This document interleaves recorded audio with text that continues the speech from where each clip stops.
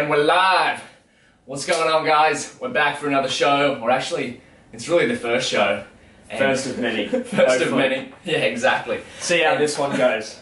I think you may have just heard the intro. Psst, we haven't actually done an intro yet. Pre-recorded intro. Yeah, exactly.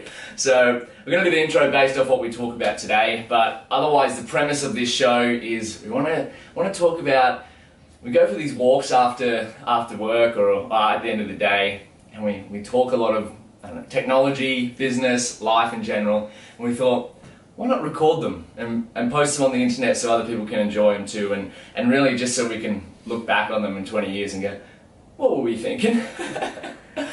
Well, maybe here's a brief intro. I'm a business person learning AI, and you're an AI person learning business, so kind of mash in that situation, and it's just good to throw around ideas. I have ideas about business and how business can integrate AI, and you're the tech side of things, so you share the spotlight on that side. Still a newbie on that part, but I love learning, so... Well, you've got the AI shirt on, man. I should have got me one of them. Look at that. I don't know if you can see it, but what's that from? MIT. It's Artificial General Intelligence. Which is an epic series on YouTube. And by the way, everything we talk about, we'll wrap it up. It'll be in the show notes somewhere in the internet, either on my blog. I was about to say, if we reference something, we're going to chuck it in the description so that people can, Yeah, well, that's enough of an intro, or a second intro, or whatever. But the show's going to be, we're not entirely sure what it's called, maybe Bourke Brothers Podcast, something. If you've got any ideas, send them our way. Or otherwise, 3-ish things, because that's what we want to try and keep it to. Just 3-ish. 3 points every week. 3 points every week or something. Alright, so let's kick it off. Amazon shareholder letter. Yeah, that's we're completing each other's sentences already. Yeah. Alright, so what did you read the whole thing? Yeah, I read most of it. Well, all of it, sorry. There's a few things that really stuck out for me, and I'd like to start off by... Wait, what is Amazon shareholder letter? So 2 weeks ago, Jeff Bezos posted the Amazon shareholder letter for 2017, reflecting on their results of how they went and updates on how the company's going as a whole, pretty much issued to the whole company, all their employees and the wider community, so shareholders, to pretty much provide a general update on how the company's operating. Yeah, here's what we've been doing, here's what we want to do for the future. Yeah. So the one thing that stuck straight out at me was Amazon Prime. Prime? Wow. Yeah. Like, 100 million people per year are now using Prime. And 100 million. Yeah. Across, that's globally, but yeah. Initially when I read it, I'm like, no way, if that's the US, it's not here in Australia yet, I don't think. No, it's not. Yeah. Because, well, obviously Amazon's recently new, they just came to Australia, so they obviously got a lot of distributions and logistics to sort out here, and obviously different legislation and pay wages, so they got to sort out a whole lot of logistics to get their prices down to what they're known for over in the States, and obviously other places like Europe, I would imagine, to being like the low-cost delivery provider. Yeah. And the owner of the last mile delivery, as what they refer to. Last mile delivery. What does that mean? So the last mile delivery is like basically being able to get you a package very quickly. Yeah. Like owning that last mile from point A to point B in the delivery, like having the most efficient way to... being on that last step of the pipeline, which is so important, because I think I read in the shareholder letter as well that in 2017, third parties sold more on Amazon's site than Amazon themselves. So, like Amazon Marketplace, which I'm not entirely across, but that's kind of insane to me that they've just opened it up. It's just this one massive marketplace for buyers, sellers of all people. Not even, and Amazon are just like the hub. They're the hub. They even do the fulfillment and everything. Allow people to use their distribution centres and their logistics to sell their products, and then they just take a share of the profit, obviously. Yeah. A percentage to cover what they spend, and then also what the profit, obviously, to cover their expenses, and then also a little bit extra for them on the side. Yeah. Pretty much just a way to own more of the market. The Amazon takeover is real. What was... Actually, one of my favourites was day one, how Bezos says that like Amazon's philosophy is that it's always day one, which I totally agree with, which is pretty much how we try to live almost at the moment, is everything is a learning opportunity. And he attaches at the bottom of, because I made the mistake, I read the 2016 shareholder letter again. I'd already read it, I read it last year, but I think it's good. I think I took notes on both of them actually. What were the main differences? Last year wasn't as long, so this one was a bit more, full of numbers, I thought. Like, here's what we did. Last year was kind of like, here's 4 points that we think Amazon kind of giving or Jeff Bezos and Amazon's insight into what makes a good business. And of course, number one was true customer obsession. This is from last year's letter, so I'll just breeze through these points quickly. Number one was true customer obsession.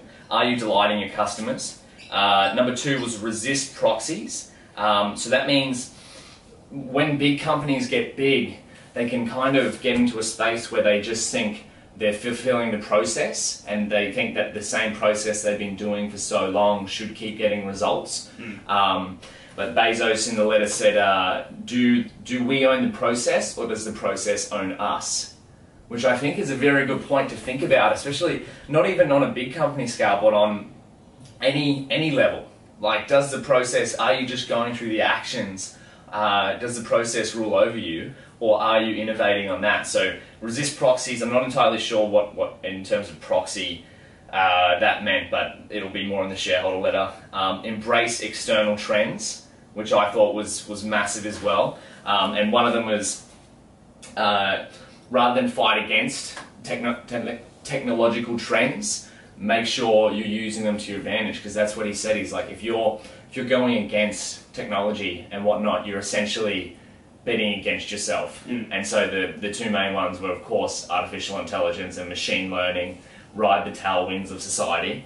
And the fact that they keep struggling with that in mind, they're struggling to keep Echo in stock. So that's pretty insane. Exciting times. Yeah, exactly. And the last one is high velocity decision making. So he said, if you're 90% sure on what decision you're about to make, you're probably waiting too long. He's like, we like to keep moving fast and have this saying in-house called disagree and commit. So he gave the example of a couple of producers pitching him a pilot for Amazon Prime, and he said he didn't really agree with what it was, and he's like, well, it's going to take way too long for you to convince me, so I'm going to disagree and commit and know that you're capable of good work. So I just think imagine having a leader like that.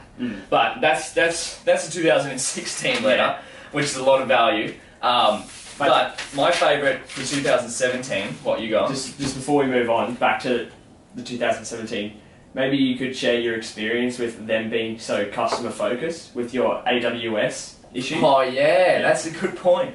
Yeah, so customer focused. The last year or so I've been learning AI technologies and whatnot, using a lot of them. A lot of these technologies require intense compute power.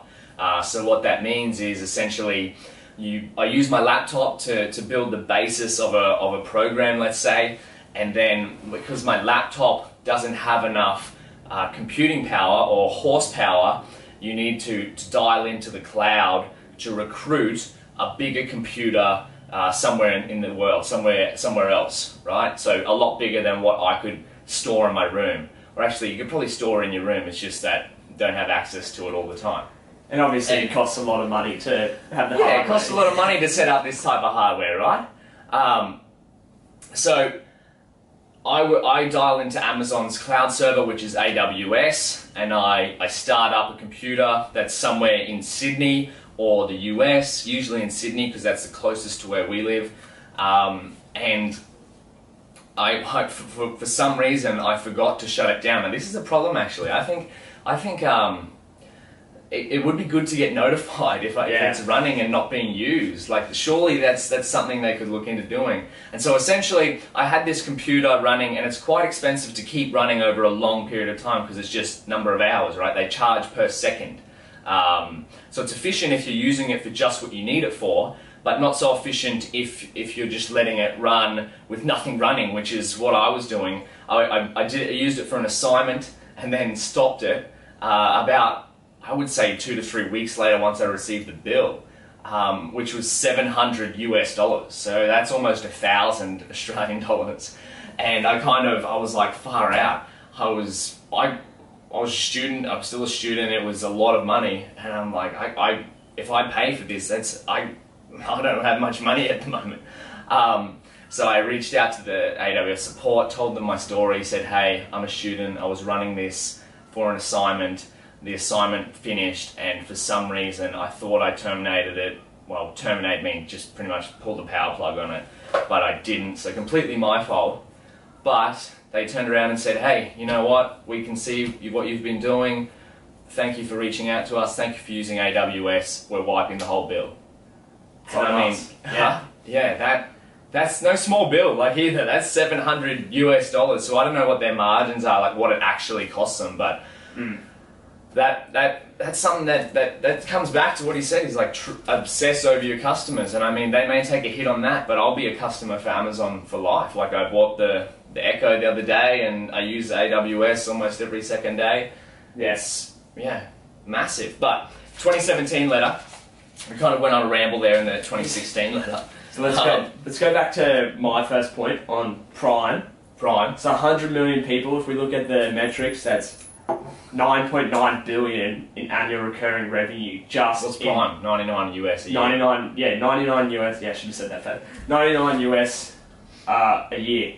100 million customers. And 100 million customers, so there's 9.9 billion in annual recurring revenue just from that section of their business. Just that one revenue stream. That's just insane. And that the Prime members, I was listening, 2 in 3 households in the US have Prime. I think I may have read some statistic that more people have Prime than own a gun in the US. But I think I don't know how accurate that is, but I wouldn't be surprised. Yeah. It's incredible. I can't believe like the scale of this company. And we were saying, actually, let's talk about something technology based. So I read we'll get back to that in a second. 2017 annual letter was a big thing was Amazon's SageMaker, or AWS, which is a totally another business almost on its own. That's 20 billion revenue. Insane. 20 billion. So Amazon AWS SageMaker, which was released about 6 months ago, but I'm only just learning about it now. I should be more across these sort of things, which is essentially like, how do I explain this? So it's automating the machine learning pipeline, right? So if you're someone like me who's running like data science models or whatnot, I can go to AWS, get into an environment, so like a web application per se, load in my data. Excuse me. Bless you, brother. Load in my data into Amazon's databases, and then their machine learning algorithms that they've put in are made to run extremely efficiently. I think that was talking about 10x, up to 10x faster on this dedicated SageMaker service.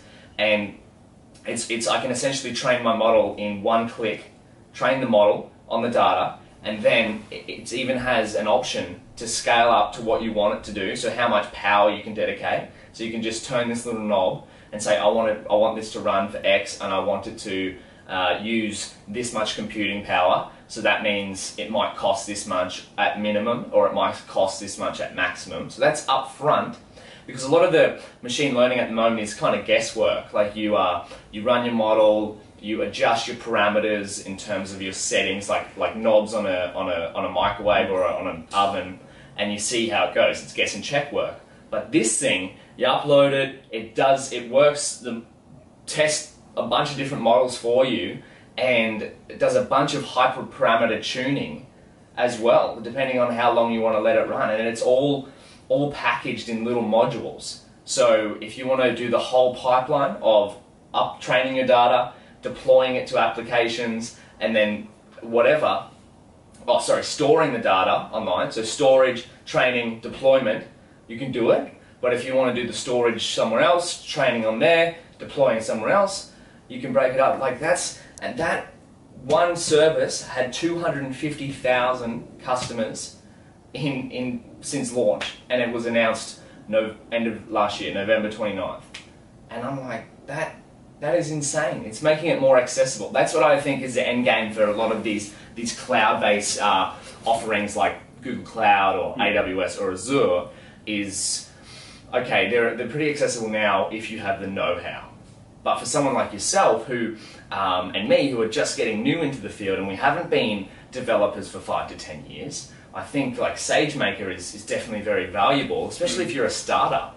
Like you don't have the resources like a big business has. You could get on there, store your data in one place, train your model in one place, and deploy it all in one place. It's fascinating. But that's enough from me in terms of the ML side of things. Oh, actually, what else did you find in the letter? What was your with AWS? Yeah, let's go. Overall. What do you reckon? AWS. Was there anything else from the letter that stood out to you? How they're really like accelerating their pace of innovation in the areas of AI and machine learning. Obviously, as you just touched on it, but it seems like AI and machine learning within AWS is a very big focus point for them because they obviously see the potential and the size of that market. Yeah. And a lot of people are now starting to integrate machine learning into their organizations. So what's there to run it off? AWS. Yeah, so AWS. There, if you look at a graph, haven't got one for the screen at the moment, but for the listener, sorry. AWS, just imagine in the top right, and then all the other offices, imagine them in the bottom left. Like that's how far ahead they are in terms of numbers, services, etc. But that being said, I went to a Google event a couple of weeks ago, and they're ramping up. They're like, hey, I want some of this AWS pie. And yeah, well, obviously it's 20. They're making 20 billion in revenue off AWS alone. So, yeah. And it's just crazy to think that when you look at Amazon, they're a retail technology company essentially. Yeah. But in the background, they silently became the biggest cloud server provider in the world. Yeah. So it's just crazy. What were you saying the other day about them being split up? So if regulation were to hit Amazon, I would just imagine that it would be easier for them just to spin off the AWS side of the business to instead of like categorize, like just take AWS out of the picture and have that as its own entity and then leave the rest of the business as a whole. Because obviously, if it's doing 20 billion in revenue, like it's worth nearly $200 billion. That section of the business alone. What do you mean? Like, so if it's what you just did a math equation there, so 20 billion means that you're worth 200 billion. Yeah, it's kind of like I was just kind of throwing out like a ballpark figure of what. Actually, I think I've heard that before. Like, if you're doing 100 million RR recurring annual recurring revenue, ARR, you got a $1 billion valuation. That was like with Slack and all those other things. Okay, that's okay. I get that now. So you just kind of 10x it for a ballpark figure. Another massive thing I liked was Whole Foods, which I think is massive. The acquisition of Whole Foods, Amazon's. That's a space I really want to get into, I think. If I was to go over there, like food is something I love. I'm passionate. Food's like my religion. You know how into it I am. And the fact that I think Bezos said, or in the letter it said, the acquisition of Whole Foods was the fact that first and foremost they wanted to get good quality organic food to everyone, as many people as possible, which I think is a massive mission. Like I totally agree with that, and I think they've got the infrastructure and technology to do it, especially with Prime and Amazon Go. Like it's just going to be a merger. It also just made sense for them to buy Whole Foods in the first place, because they always wanted to go into the fresh food delivery side of things. And grocery. The everything store, as they're often referred to. Yeah. So like, obviously fresh food was their next target after they owned other parts of retail. Yeah. So buying Whole Foods pretty much saved them almost 10 years building out all the distribution channels. Yeah, well now they've got 100, however many stores it is across the US. Yeah, so So the money, what do they spend on it? Like 13 billion? Yeah, like 13 billion to save them 10 years of building out those distribution centres. Yeah, so now they've got a Whole Foods positioned in all different places around America, and they can just use that as another hub for people to pick up their Amazon parcels or do their grocery shopping or whatnot, and just... I'm with the Whole Foods acquisition as a whole, I'm surprised no competitor tried to like throw out a counter bid to Amazon's $13 billion thing, just to like, obviously you're not going to be able to outbid them, but throw out a counter bid. Who would compete?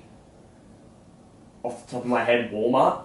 Yeah, good point. Yeah.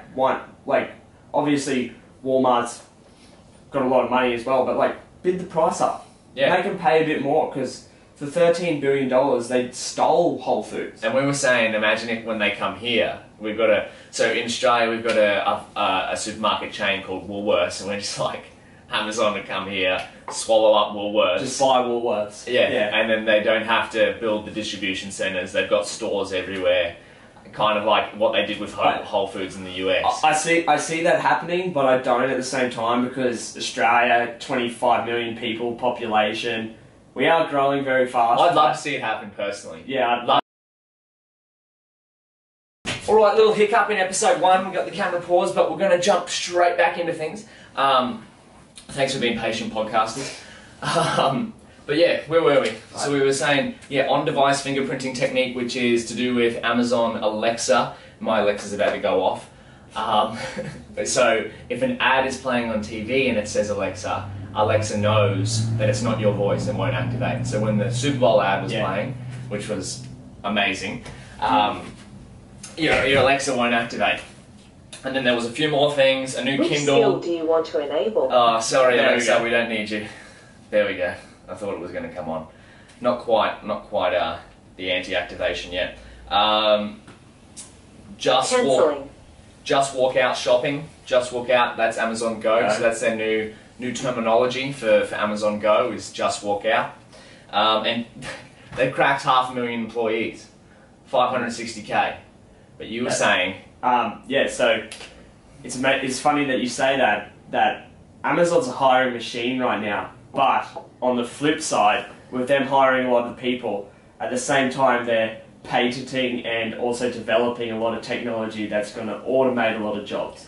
Yeah, so they hire one person, but that one person, people might not get a job. Exactly. Yeah. The biggest example I could think of what they're doing is Kiva robots. So I don't know if you've heard about them, but... Kiva robots? Yeah. So they're the robots that Amazon uses in its fulfillment centres. At the warehouse. In their warehouses. No one working there. Yeah. It's just and a scary photo would be inside of an Amazon warehouse, because there is none. Like, you don't see them. You don't see photos in the warehouse? You don't see any photos or videos of inside an Amazon warehouse, because it's all robots and automated. So what happened with Kiva robots was, that was a new startup outside of, I think, in Massachusetts. Yeah. Amazon was one of their biggest contractors, obviously, one of their biggest buyers of their robot technology. Amazon ended up buying them, taking them over for about $800 million. And as soon as Amazon bought them out, they cancelled all their other contracts with every other company that they were supplying to, just so that they could own the whole... They got all the robots. Yeah. No one else is doing robot warehouses, just us. Yeah. That's the great white shark of Amazon. But I think that's enough for the AWS shareholder letter. Facebook had its F8 event for 2018. Yeah. Did you watch the highlights at all? I watched a few. Yeah. You want to kick it off with what you thought was good? Yeah, so let's go for the tech side of things. I think there was one... I don't know whether to be like this or to be scared or to... I'll get your insight in what it might look from a business point of view. But Facebook, they're going all in on camera, right? They love camera. Zuckerberg loves camera. And I'm a bit wary of time here, because we want to keep these episodes within 30 to 45 minutes, or maybe a bit less. So, long story short, they want to grab your old photos, and so old photos on your devices, or just photos of, say you took a photo of this point of the room, and then we took another photo of that point of the room, and if you make an album with that, Facebook want to use computer vision to reconstruct the room. So you can take a 3D tour of the room and see the photos all in one kind of image, which I think is pretty awesome as far as computer vision technology goes. But in terms of what that means in how they understand, like, literally the items in your home, and from an advertising point of view, or is this going to be like they know what brand of blender you use now, and all of a sudden you're seeing that brand of blender pop up in your newsfeed? Well, yeah, from a business point of view, just hearing that Mark says that they're obsessed with the camera, yeah, and being a camera company almost, is just another dog shot at Snapchat, because what does Snapchat claim it is? A camera company, essentially. So it's just like another reason why, another stranglehold placed on Snapchat is that Facebook just continues to go after it and after it and after it. Yeah. And kicking Snapchat while it's down almost. Yeah, but I mean, as well, I guess, as you said, like, if they have a model of your room, yeah, they know in your kitchen, the inside, they have all that details. They know what sort of brands you're using in your kitchen. So that's so much, that data of knowing what's in your kitchen is so valuable, because they could go, they now what have food you eat. They now have more quantifiable data where they can go to like a big retailer, like say for example a fridge producer. They can now go to you and say, we know this many people don't have your fridge. We can target ads at these people on our platform. Yeah. So that becomes a lot more valuable to the supplier of fridges, for example. Like, this is a bad example, but you know what I mean? No, like, it's not a bad example at all. I think it's exactly the kind of example. Like, and look, we may be overthinking it here, because if you just watch the video, I only saw about a minute or 2 minutes of what it actually does. But that being said, with what's happened recently with the Analytica thing, coming back, I think a good point on the event I saw was the ability to clear your history on Facebook. I think that's massive, almost. That's been there for ages, though. What do you mean? Like, you can clear like your entire browsing history of apps, products, and external websites. Yeah, that's been there for a while. Well, there you go. See, I'm not even on Facebook at the moment. But I guess obviously on the flip side, people just didn't know about it. Well, that seemed like it was a new feature that was being announced. But anyway, because after the Congress hearing, there you go. Speaking of that, but like, I'll just quickly, after the Congress hearing, when I first logged on Facebook, I got a notification at the top to say that you can now do that. Like, well, that's good. Yeah, well, it's recent. It's fairly recent. Yeah. But then they just, well, we've got enough data. We don't need any more. How much data do we need? And then there was a couple more things, which was they're hiring 20,000 people to work on manually auditing ads, newsfeed items, content, etc., etc. 20,000. Yeah. My opinion on that, it's just to avoid regulation, to be honest with you. Well, after depends on how you take it. The Congress hearing obviously didn't go well for them. Yeah. Like, you look on the flip side, after the Congress hearing, their share price didn't take a hit. Their share price is still on the climb. So they're going to hire 20,000 people to be like... But just how good does it look in their perspective to come out and address those points and just go, we're now going to make 20,000 new jobs? Yeah, well, that's what I was saying. Like, hey, government, we're hiring 20,000 people to curate this stuff so you don't touch anything from us. Yeah. And we'll just keep it all within the Facebook world. It's not going to make a dent on their profits either. Yeah. It's like the 20,000 people, what's that, 50k a year, let's just say. That's $1 billion. Yeah, but... I suppose that's nothing compared to like being regulated. What's spending $1 billion to protect their monopoly? Yeah. Yeah, that's true. Nothing. That's, to protect their complete pipeline control of what information people see, which is crazy. What else? Yeah, the F8. There was Oculus and a few other things. Watch the video if you want.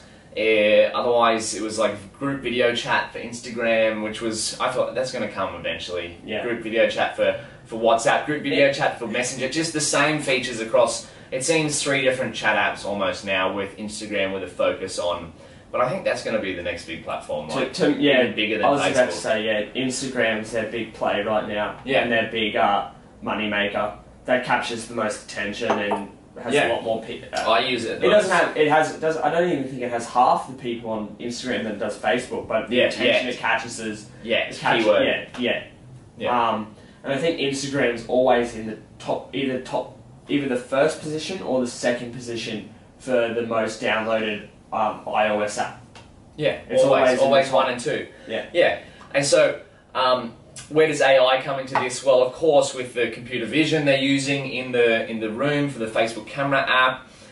They're also using AI to fix the news feed, like trying to detect fake news versus real news, which I think that's a very hard problem, because I think AI is still blown out of the water in the fact that it can do some superhuman stuff, which it can, but if a human expert struggles, a machine learning model is also going to struggle a little bit. Because obviously the machine learning models is developed by humans. Yeah, so exactly. So if a human expert on content curation can't tell whether something's fake or not, it's going to be hard.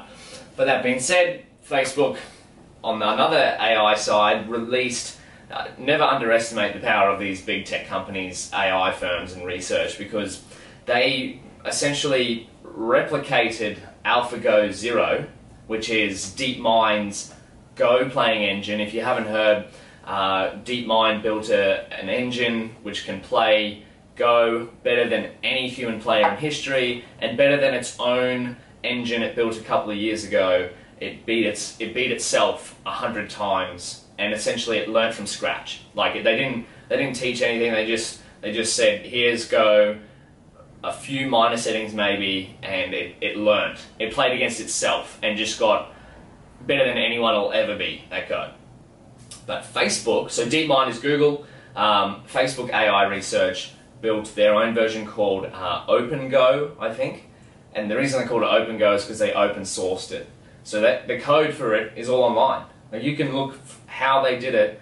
I'd love to see their one play AlphaGo Zero. Like it'd be a contest. Imagine that. I'd watch that live. Yeah. Like I would 100% tune into that. Like I think someone should try to do that. I think a lot of people would. Yeah. So the code's online, and they also released it along. Maybe the framework's been out, called ELF, which is something experimental, maybe, I don't know what the E stands for, but experimental light framework, which is a reinforcement learning framework, which is essentially what they used to play AlphaGo. They use this framework. So if another developer like me and my team, who we've been working on an open AI competition to build a super playing Sonic the Hedgehog, we can use Facebook's framework, which is all open source. I haven't dived too much into that, but I think that's really cool for Facebook to go, hey, we've seen DeepMind do this really cool thing, we're going to replicate it with our own engineers and our own scientists, and then open source it for everyone. Because I think that's how everyone wins. If it's open source, okay, sure, you might not make as much money, whatever, but is that the goal? You contribute to the development and the progress of the field by making it open source. Yeah, exactly. So think about if you're a young developer, you're just getting into the field, and you go online and you want to learn this stuff, and you jump in, you use Facebook stuff, because it's all where are you going to work later? Yeah. Because it's all open source, where are you going to work? You're going to be, I want to work for here because that's who got me a leg up. I think that's like the 10-year rule, the 20-year rule. It's like you should always be nice, always whatever, because you never know when it's going to come back. Exactly. Yeah, but I think otherwise, I think that's enough. They got the Amazon shareholder letter, Facebook F8 announcements, Facebook open sources its own version of AlphaGo. We did have one more thing, but I think for now we'll leave it. But it's essentially the sleep podcast from Joe Rogan with I think it's Matthew Walker. I'm not entirely sure. But you listened to I it. don't know. What did you think of the Sleep podcast with Joe Rogan? Oh, I think everyone should definitely check it out. Yeah. What was your takeaway from it? I'd probably say that I really was drawn by the fact that when they changed the school time. Yeah. So originally, school in America used to start at 7:30. Their SAT scores or something like that. Test scores, yeah. Test scores. So it started at 7:30, yeah. The average test score was like a 1200 or something, which apparently is still very good. But when they moved the start time to 8:30, the average test score went up to 1500, which is just insane. Yeah, and I think that the other one I was blown away with was the doctors doing 30-hour shifts or something, which is inhumane. And it all started from this one doctor back in the day who did coke. No, who was addicted to coke because they used it as a pain treatment, and he was testing it on himself. This is about 100 years ago. So essentially the podcast was Joe Rogan, who's an awesome dude, with Michael Walker, or Matthew Walker. Sorry, bro, I forgot your actual name. But he's a PhD researcher in sleep, essentially, for 20 years. He's wrote this book, and it's just blown me away. I already value my sleep highly, but this thing... Anyway, this doctor, 100 years ago or something, they used cocaine to treat pain. And suddenly he got addicted to cocaine. He would do 30-hour shifts because people were like, this guy's insane, he's working so long. And he's like, well, the student doctors need to keep up with me. And the interns, something like 1 in 20, because they're so sleep deprived, 1 in 20 ends up killing someone accidentally. Because 1 in 20. Yeah. New doctors, student doctors, and 1 in 5 injures someone, which is ridiculous. Or you're 400% or something more likely to make an injury after a certain period of time. Like, it's just the data that they had, and I'm probably reinterpreting some of the exact numbers, but when you listen to them, they're just ridiculous. Absolutely ridiculous. So if I go for any surgery, I'm going to be asking the doctor, how much sleep have you had? Because it was something like... major surgery. Like, if the doctor hadn't had X amount of sleep, and this is no malice towards doctors, it's just the one case example. It happens everywhere. Yeah. How much sleep have you had? Because it's something like 170% more likely to make an error if they've had 6 or less hours sleep in the past 24 hours, which is, I think, something so easy to fix, but who knows? Who knows? I'm going to be sleeping more, let's put it that way. With that being said, it shows the value that AI and robotics and machine learning will bring to the healthcare world. But we'll talk about that next podcast, most likely. Yeah, maybe in a future episode. But that was fun. We had a little bit of business, a little bit of technology, a little bit of health, and 3-ish topics: Amazon, Facebook, and health. But otherwise, what do you think the question of the week is? What can we give our viewers to go out and do? It's a good one. Yeah, question of the week. Caught me off guard here. Yeah, question of the week is go check out one of the things we talked about today, and send us in something. Actually, that can be challenge of the week. We're kind of thinking of this on the fly. So challenge of the week, go through one of the resources we've shared with you and share your favourite thing with us. If you want to ask us a question, or if you want to talk about a topic, send me an email, daniel@mrdbourke.com, and we'll get it on one of the next shows. If you can send in audio, we'll try to play it on the show, and we'll go off that. So if you've got any questions, any advice, whatnot, send it in. Yeah, feedback's appreciated for the first one. Yeah, actually, what worked? This is the first episode, so what worked? What didn't? What do you want to see more of? What do you want to see less of? What do you want to hear more of? What do you want to hear more of? More technology, more health, more business?